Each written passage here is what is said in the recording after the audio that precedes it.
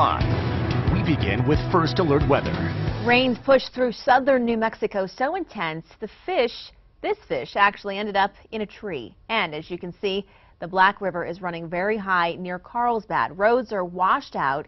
Some people are being evacuated, and there is a threat of more flooding this weekend. We have team coverage from across the state. Reporter Matt Howerton is covering potential flooding near Artesia. But first, let's get a look at rain totals from First Alert meteorologist Eric Green. Yeah, Royal, as expected, Odil's remnants brought some big-time rains to far southern New Mexico. Let's get a look at some of the latest numbers here. Big winner on the map is Chaparral, New Mexico. Just to the south and east of Carlsbad, we had over 6 inches in the rain gauge. Around Carlsbad, widespread reports in the 4 and 5 inch range. We have Debbing with 4 1/4, Mogollon and the Gila with almost 4 inches. And the further you head north, the rainfall totals are not quite as impressive, but 2.5 inches since Wednesday in the Bosque-de-la Apache is still a pretty impressive total. Now we have parts of New Mexico where flood concerns do continue right on through the upcoming weekend. Active skies, well, they'll be sticking around. I'll be back to talk about, well, who faces that significant flooding threat and where that flooding threat continues for the next couple days. Royal? Okay, thanks, Eric. Overnight floodwaters wiped out roads in parts of southern New Mexico. In Carlsbad, rain fell throughout the night there.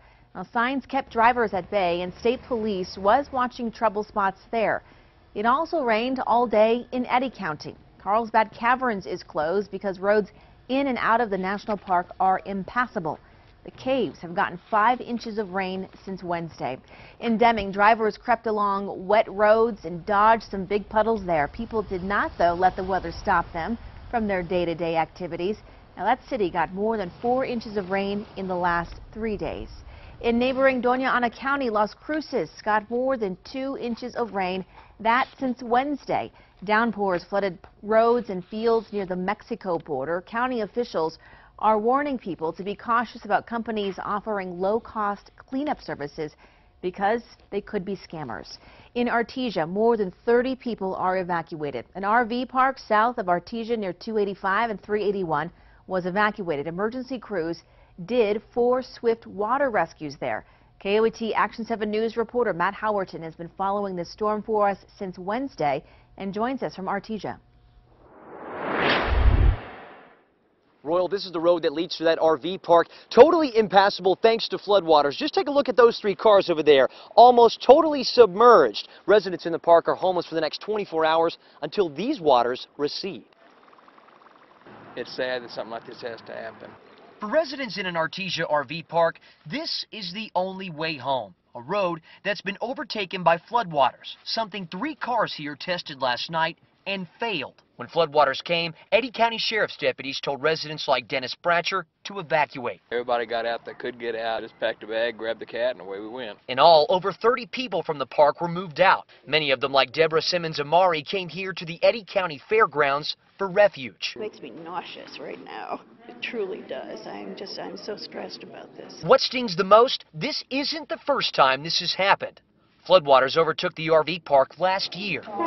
Many residents explained the nightmare they've had to live twice to Governor Susana Martinez, who visited the area today. We've got to make sure that people can continue to get to their houses in a safe way, even when we do have a lot of rain. Until waters recede, the Red Cross will be setting up a shelter for the residents at Artesia High. But for many, this isn't their first time being homeless. Deborah says resolve is strong. We're tough. We'll do it. Somehow we will get through this. Governor Martinez told residents she would be working with local officials to keep something like this from happening a 3rd time. In Artesia, Matt Howerton, KOAT, Action 7 News. Well, thankfully, the Eddy County Sheriff's deputies say the homes in the RV park face little damage. Governor Martinez, as you just saw, toured Artesia today and other parts of Eddy County. On Wednesday, the governor signed a disaster declaration so state funds could be available to fix flood damage. I've seen an amazing collaboration of the Emergency Operations Center with the locals. We've got to keep that up hour after hour after hour. Well, the governor says the struggles people are going through in southern New Mexico are being felt statewide. Action